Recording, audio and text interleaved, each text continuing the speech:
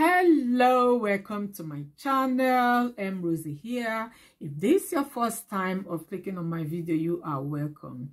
If you've been watching my videos, thank you for always coming back. This morning I want to talk about religion. To me, religion is a relationship with God, a relationship with Jesus Christ. But the way people take religion is gotten out of hand. First of all, there's so much judgment from people who say they are religious. There's so much judgment from churches. You see, we are not supposed to judge. It's God Almighty that is supposed to judge. Then now I want to take you guys back to history. You see, a long time ago, churches in Europe, in America, there's history. It's on the internet. You can Google it and you will be horrified about what went on during that time. I even saw a movie made about it. Real stuff that happened. You see, what young girls who got pregnant, what they went through. Because in those days, when young girls get pregnant, that's in Europe, America, and all this,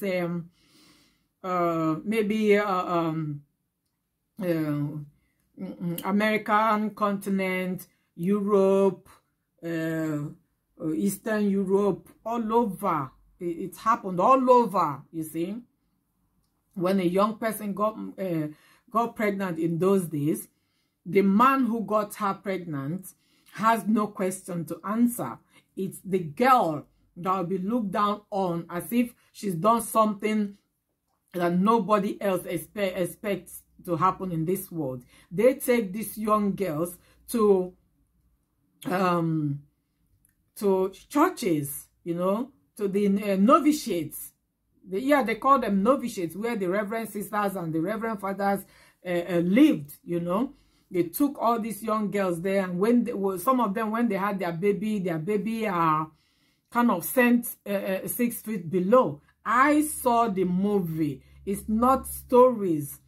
And you see, an archaeologist dug up certain places where they found more than 800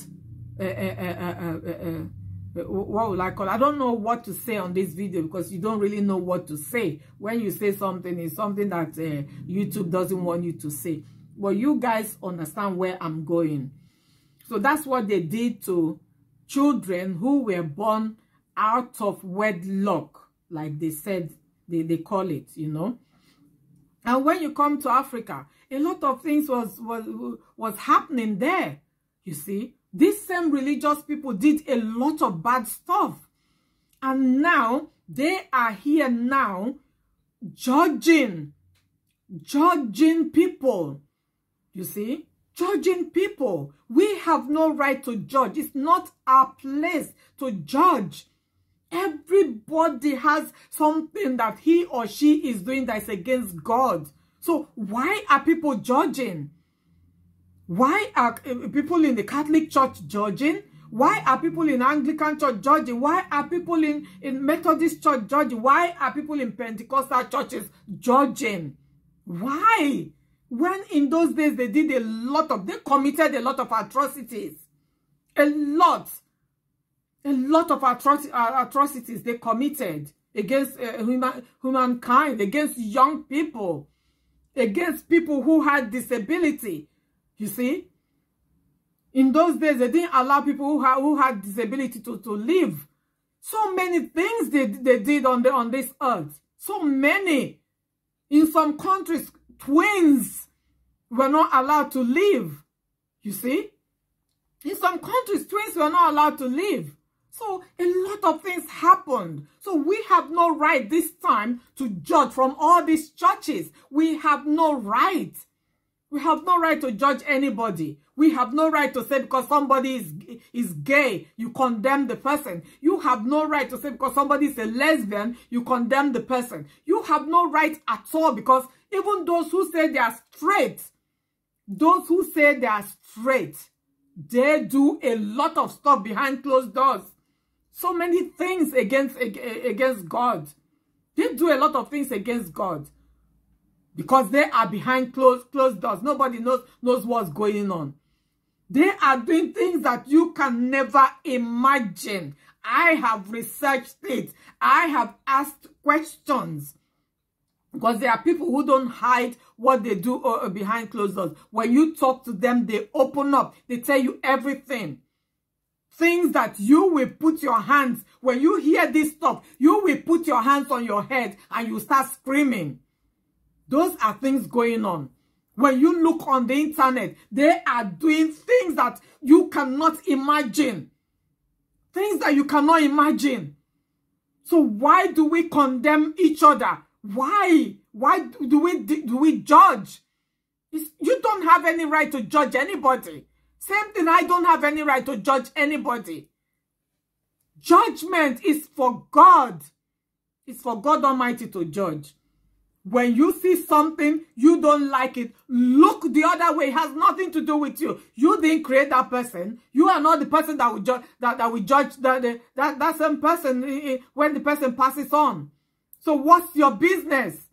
Why would you stand in the pulpit, or what do they call it, and condemn people when you are doing a lot of things behind closed doors? In those days, Reverend Fathers, even till now, Reverend Fathers get on with Reverend Sisters. They do it behind closed doors. You see? Those who call themselves men of God, pastors, they do a lot of things, whether they are married or they are not married. They do so many things. Yet, they stand there and condemn people. Who are you to judge? Who are you to condemn anybody? You didn't create that person, so it's not your right. You have no right. You have no right to tell people what to do. And that is why I've got something against those. That is, I'm not happy with those who go to these people to lay their hands on their heads for prayer. You get up, you go to a Reverend Father. You kneel down there. Bless me, Father, for I have sinned. Then he will murmur whatever he's going to murmur from his mouth and say, my son, my daughter, you are forgiven. Go and sin no more. That man you went to confess to, you know, that man you went to confess to, you don't know what he's doing behind closed doors. Just because he's wearing a robe of a Reverend Father, you think he's righteous. Or is it the pastors or the priests or whatever? Reverend Fathers, priests, they are the same. Pastors stand there and you see them talking. You think, yes, oh, this is a man of God. This is a woman of God. But after they've done that, what do they do behind? They are the ones chasing people's wives. They are the ones chasing people's husbands. They are the ones who have toy boys. They are the ones who have younger girls that they befriend. They are the ones who do a lot of things. They leave that place. They go to native doctors. You see? They go to native doctors. They do a lot of things that you don't expect. Then you will not carry yourself and kneel down there and tell them to pray for you. When you can talk to your God direct.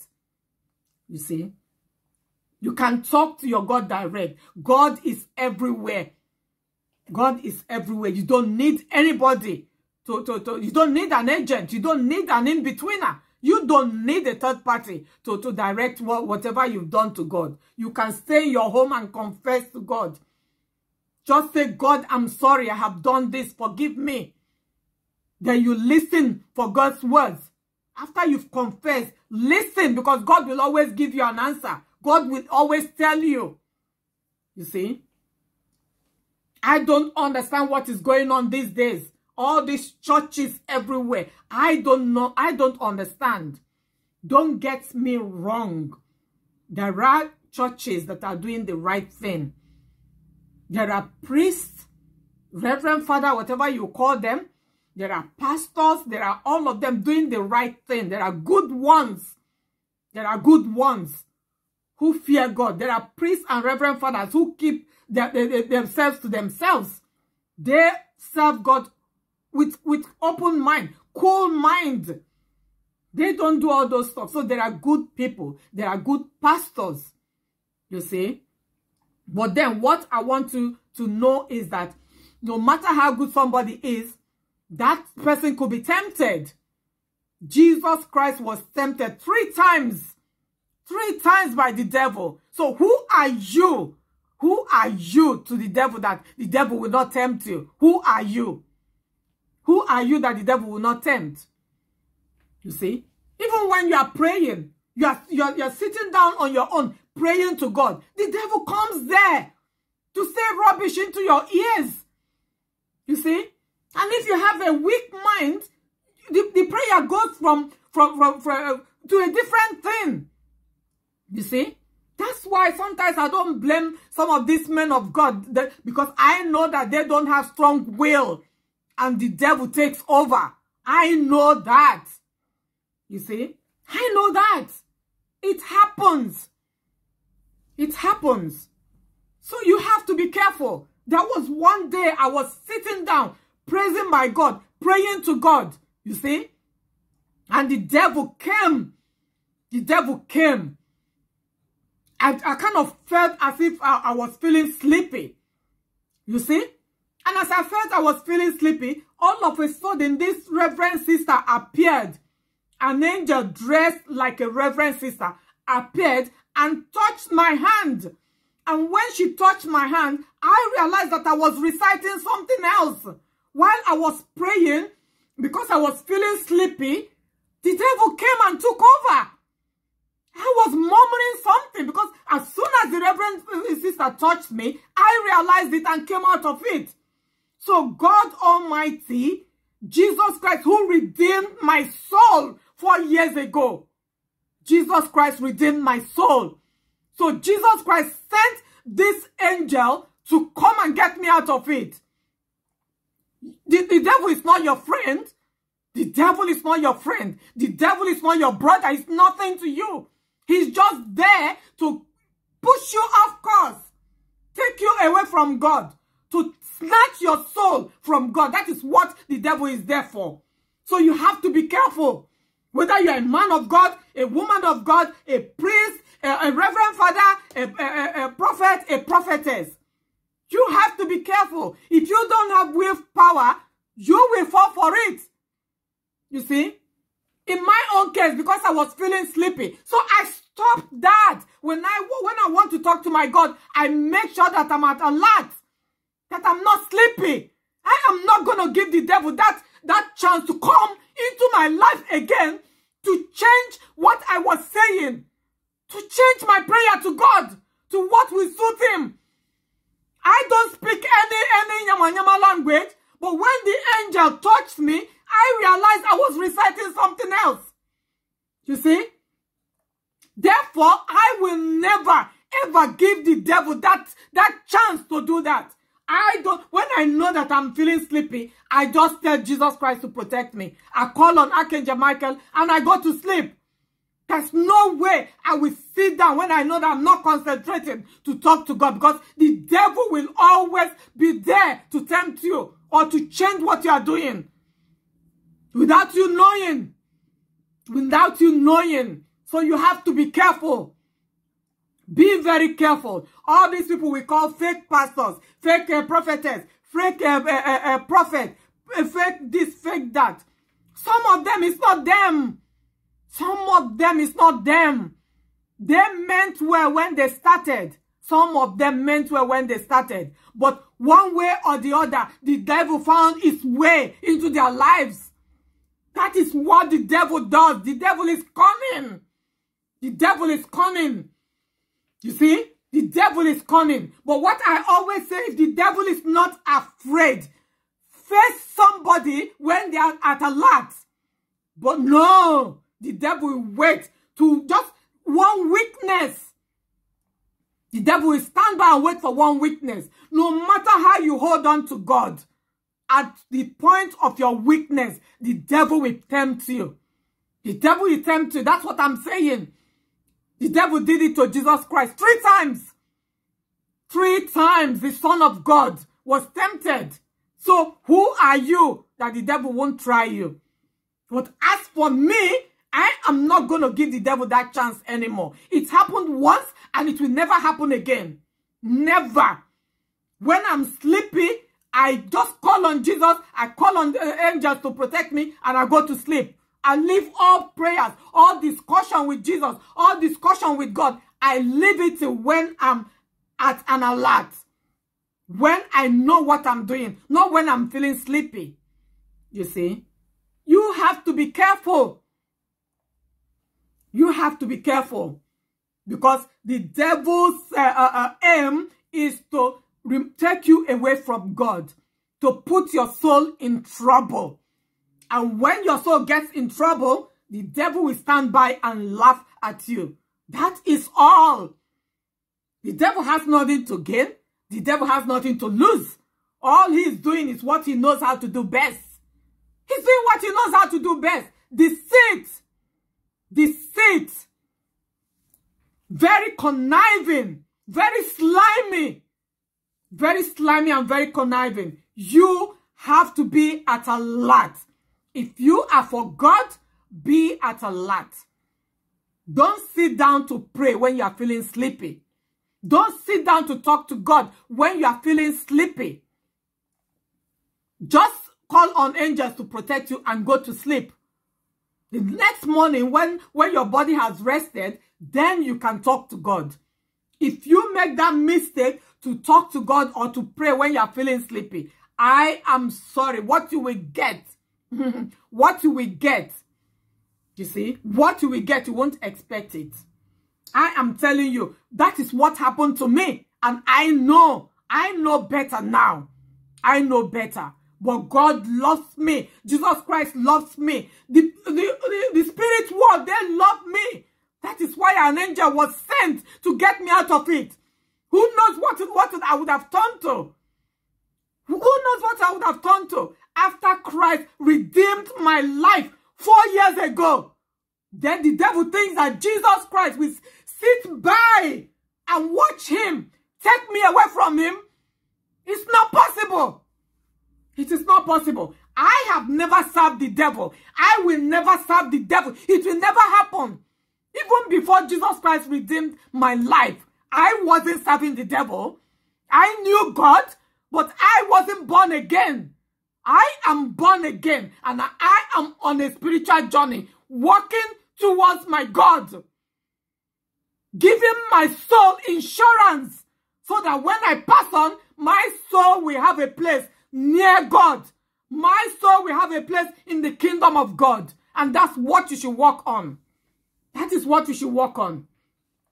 Stop judging people, no matter what they do. God Almighty knows how to get them back. The Holy Spirit is always looming around at the right time to send that person's soul back to God. The Holy Spirit is there. When the Holy Spirit arrests you, you have nowhere to go. You have nowhere to go than to turn to God. You see? It's not by force, but the day will come when you wake up in the morning and say, yes, today I'm giving my life to God. Today I'm accepting Jesus Christ as my personal Savior. That day will come. That day will come. And there's nothing you can do about it. Stop judging whether you are a priest, a reverend father, whether you are a pastor, whether you are a deacon, a deaconess, a prophet, no matter what position or name or geo or whatever you call yourself in this religion journey, the religious journey, you need to stop judging people because you are not perfect. You are not perfect. You are not perfect, so you have no right to judge anybody. You have no right. Judgment is for God. Judgment is for God. You see? You have no right to judge anybody. Everybody has what they are doing. Everybody has skeleton in their cupboard. Everybody. Whether you call yourself a general overseer, you call yourself a pastor, whatever you call yourself, everybody has something they are doing against God. Whether you are good pastor or you are fake pastor, or you are good priest, you are fake priest, you are good prophet or prophetess, or fake prophet or fake prophetess. Everybody, nobody is righteous. Nobody. You see? Nobody. And there are people who take all these, they are men of God, they are GOs and all, prophet, they take them more than the way they take God.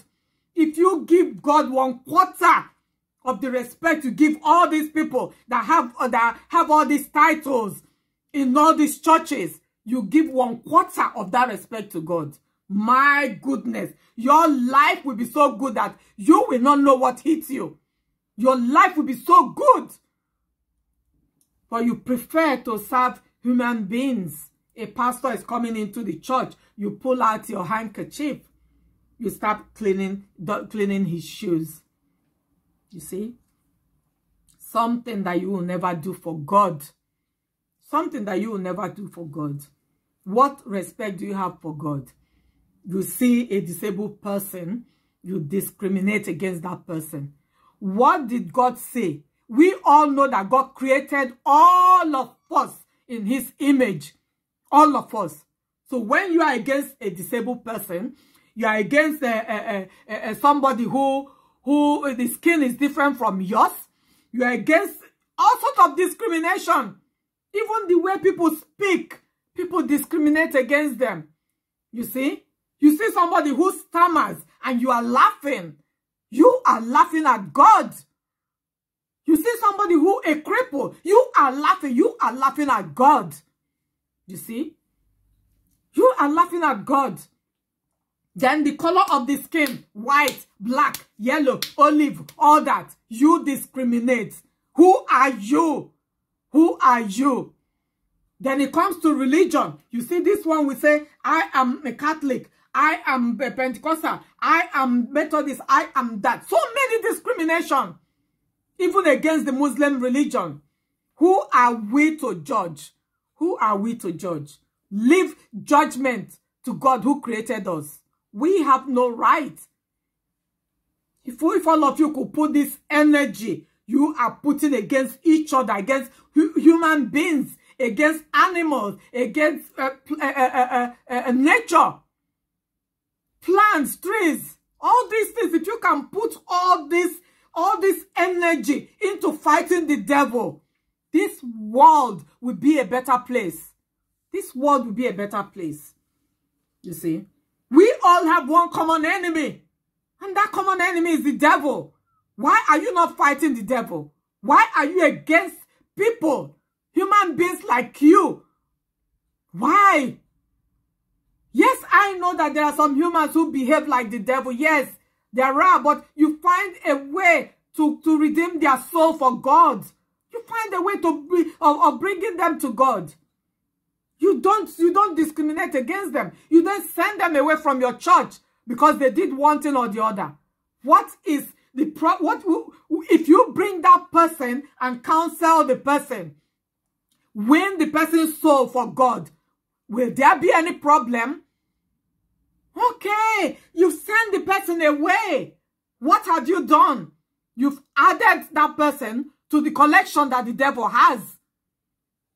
Instead of you to pluck people from the devil and give to God Almighty, who created all of us, including that devil, you send them away from your church. I don't want you to come to this church anymore because you did this, you did that.